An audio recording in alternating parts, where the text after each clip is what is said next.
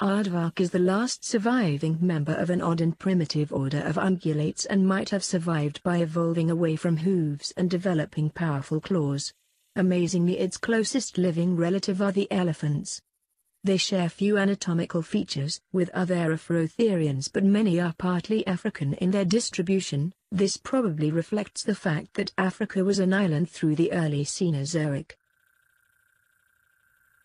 Elephant shrews are another unexpected member of Elephantiformes, closer to elephants than shrews.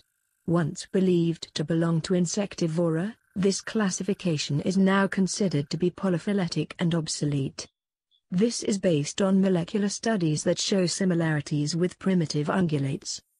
Other Tenrecidae like golden moles are a good example of evolutionary convergence with the true moles.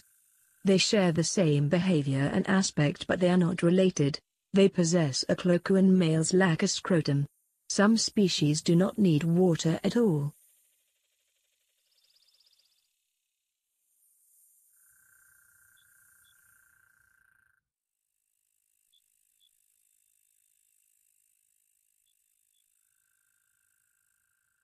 Tenrecs are another result of convergent evolution with the hedgehogs, but they have a low body temperature, sufficiently so that they do not require a scrotum to cool their sperm as do most other mammals.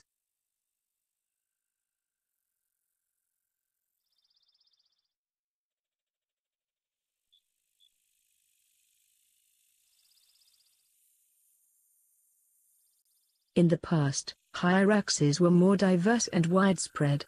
They were the primary terrestrial herbivores in Africa, just as odd-toed ungulates were in North America. During the Miocene, however, competition from the newly developed bovids, which were very efficient grazers and browsers, displaced the hyraxes into marginal niches. The descendants of the giant hyracoids evolved in different ways. Some became smaller, and evolved to become the modern hyrax family. Others appear to have taken to the water, ultimately giving rise to the elephant family.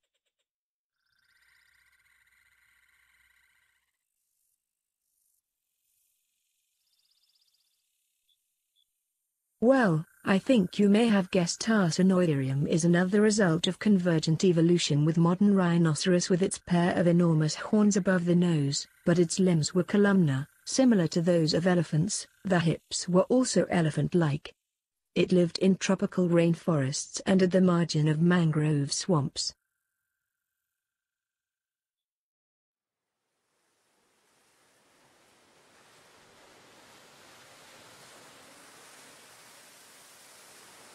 The Desmostylia, with Sirenia and PROBOSCIDEA, have traditionally been assigned to Tethytheria, a group named after the Paleo-ocean tethys around which they originally evolved. Their dental and skeletal forms suggest that Desmostylians were aquatic herbivores dependent on littoral habitats. Analysis of their bone structure has revealed them to be fully aquatic, like Sirenians and cetaceans, with their limbs being incapable of supporting their own weight on land. However, they are thought to have been outcompeted ecologically by Sirenians. Studies on Desmostylias show that the former preferred areas shallower than 30 meters, while paleoparadoxia occurred in offshore waters.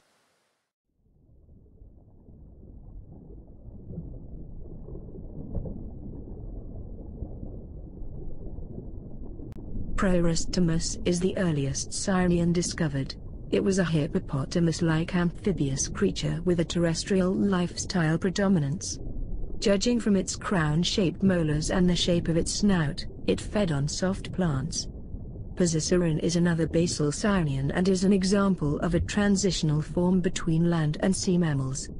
The Jamaica's submersion during the late Eocene might be the origin of the Sirenians, and the rest of the accompanying fossil fauna consists mainly of aquatic vertebrates.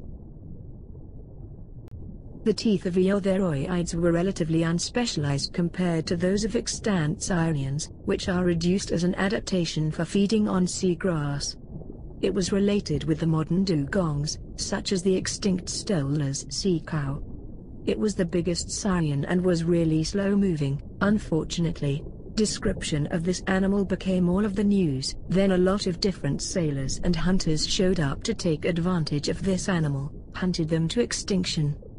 Dugongs graze on underwater grasses day and night, rooting for them with their bristled, sensitive snouts and chomping them with their rough lips. These mammals can stay underwater for 6 minutes before surfacing, and they spend much of their time alone or in pairs.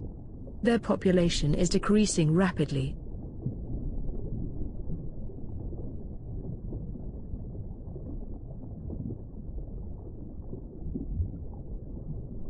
Manatees spend approximately 50% of the day sleeping submerged, surfacing for air regularly at intervals of less than 20 minutes. Manatees are capable of understanding discrimination tasks and show signs of complex associative learning, and they also have good long-term memory. The main causes of death for manatees are human-related issues, such as habitat destruction and human objects.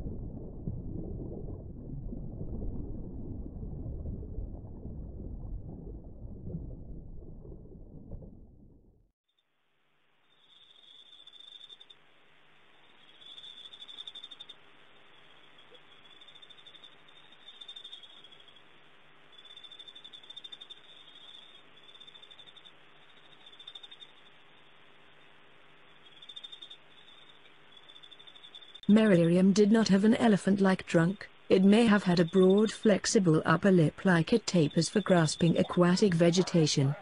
It is not thought to be directly ancestral to modern elephants.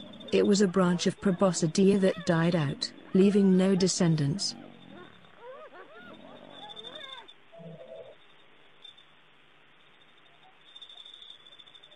The most basal proboscidean may have been the earlier Phosphorhynchus that lived during the late Paleocene.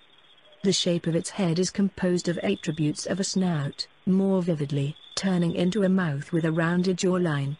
Similar mammals in its order retained a more snout-like nose, which was also a factor that pertained to it having a semi-aquatic lifestyle. But the first large-size proboscidean was Barytherium. It weighed about 2 tons and its fossils were characterized by a strong sexual dimorphism. Deinotherium is in another evolutionary side branch that went extinct. The way it used its curious tusks has been much debated. It may have rooted in soil for underground plant parts like roots and tubers, pulled down branches to snap them and reach leaves, or stripped soft bark from tree trunks.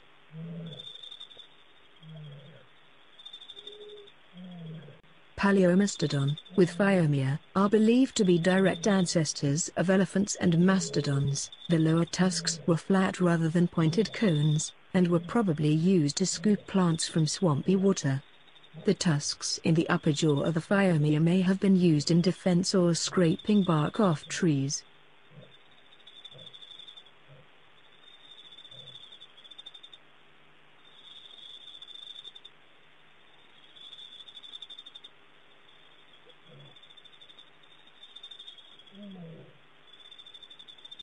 Based on the characteristics of mastodon bone sites, it can be inferred that the mastodon social group consisted of adult females and young, living in bonded groups called mixed herds. The males abandoned the mixed herds once reaching sexual maturity and lived either alone or in male bond groupings. The most striking attribute of Amebelodon is its lower tusks, which are narrow, elongated and distinctly flattened. There has long been an assumption that these lower tusks were actually used as shovels by the animal during feeding, presumably to dig up water plants.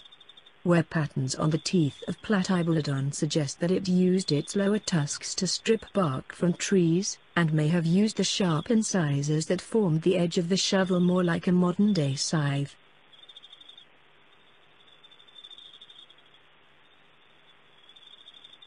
Gomphotheriids differed from elephants in their tooth structure, particularly the chewing surfaces on the molar teeth. Cuvironeus would have superficially resembled modern elephants with spiral-shaped tusks. These animals were widespread in North America, colonized the continent by Birinia. The dietary evolution may have been one of the factors that contributed to the disappearance of American Gomphotheriids at the end of the Pleistocene. Climatic change and human predation have also been discussed as possible causes of the extinction.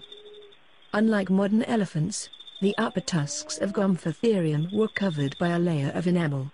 It probably lived in swamps or near lakes, using their tusks to dig or scrape up aquatic vegetation.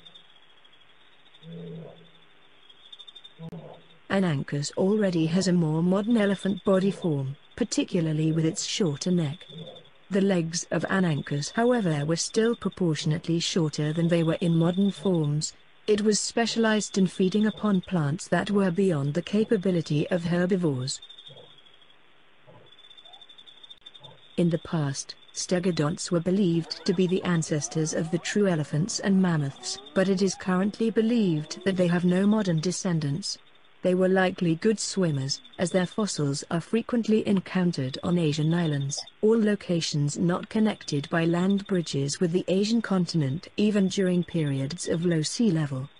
A general evolutionary trend in large mammals on islands is island dwarfing. Stegodon florensis is an extinct species of stegodon endemic to the island of Flores and an example of insular dwarfism.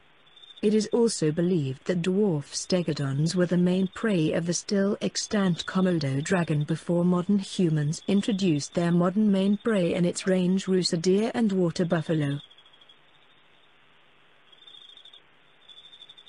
Proboscideans experienced several evolutionary trends, such as an increase in size. As with other megaherbivores, including the extinct sauropod dinosaurs, the large size of elephants likely developed to allow them to survive on vegetation with low nutritional value. Their limbs grew longer and the feet shorter and broader. The African bush elephant developed a highly intelligence and have a very large convoluted neocortex, a trait they share with humans. The elephant's brain is similar to that of humans in terms of structure and complexity. For example, the elephant's cortex has as many neurons as that of a human brain. African forest elephant is the smallest of the three extant species of elephant. A unique aspect of the forest elephant's ecology is the appeal they have to clearings in the forest, known as bai by Central Africans, where they seek minerals and social interactions. The Pleistocene saw the arrival of Paleoexodon namadicus, one of the largest terrestrial mammal of all time. It has been claimed that a Paleoexodon population of undetermined species survived in northern China until 3,000 years ago. These elephants are more likely Asian elephants. Mammoths stem from an ancestral species called African mammoth. These mammoths lived in northern Africa and disappeared about 3 or 4 million years ago. Descendants of these mammoths, southern mammoth, moved north and eventually covered most of Eurasia. In turn, this species was replaced by the steppe mammoth, which evolved in northern Asia. Some mammoth became small due to insular dwarfism, like the pygmy mammoth. Land bridges were once theorized to have connected the northern Channel Islands to the mainland, because it was assumed the mammoths could not swim.